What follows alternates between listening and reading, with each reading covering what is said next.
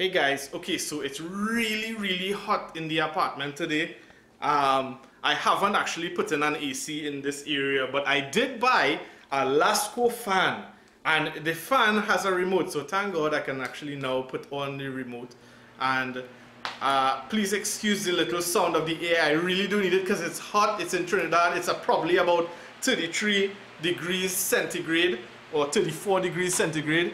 And what I actually wanted to talk about today was to continue off what I was talking about in terms of the sound system. I don't want to go into a whole tangent on it, and you know I tend to do that sometimes when I talk, so I try to keep it as best as possible while talking. One of the things that I was saying before was that when you purchase a television in this day and age, try to purchase one that has auxiliary or secondary outputs that could be that you can use to output a sound system later on, especially because nowadays the TVs, just like long ago, came with small speakers. You know, sometimes people want to hear dramatic sound, etc. And so you may want to buy a sound system later on to put onto your TV or home theater system, etc. And what I was saying in the last video is that make sure to buy a TV with those specific outputs so that you could later on expand. I wanted to show you guys, I bought a TV recently, and as long as I could get the angle shot to show you guys, I want to show you guys what it looks like. So I will try to do that. I actually am on a selfie stick, so this is going to be a little bit more difficult. It is not planned, I will have to tell you that. And as you can see from me moving around that this is really not a planned video while I move the TV. And so I want to show you where that is and what to look for. Now, a RCA jack is normally the standard output jack that you normally find for audio out. So from the TV, remember that out always goes into in.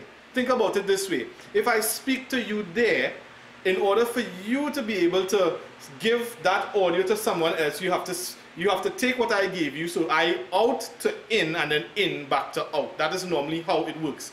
Alright, so I want to show you what it looks like, and I really have to tell you that I love my TV. I love the TV that I bought.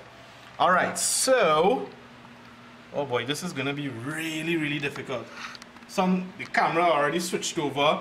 It's okay, so I'm moving behind the TV there if you're wondering what this thing is, and now you can see that there are outputs on the side here.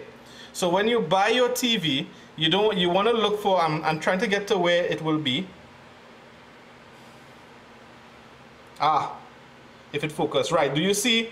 You may see it opposite or around in the wrong side area. You see right here, oh boy, yeah, right and left output, and that output that you're seeing there allows you to, whatever the TV is playing, whether it's from whether it's from Netflix or whatever, will pass through that output, and you take that output and you send it to your speakers, and then your speakers makes a world of difference in terms of your sound. And so that's basically what you'll be looking for when you look at the TV. So I hope that this was a fairly decent tip. I may have repeated myself in the last video, but I thought I'd just make this video to try to explain it even better for you guys. Please subscribe to my channel in the process. So I'm so thankful for all of those of you who have subscribed to my YouTube channel. Subscribing actually makes my video go further out onto the internet for others to also subscribe. So I hope that you will continue to subscribe and of course like the YouTube videos. You could please comment as well too, and I'd really appreciate it. Please don't be mean about it as well, but if you have to be mean, okay, fine, be mean. Alright. Okay, so I'll catch you guys soon. Thanks again and see you. Bye-bye.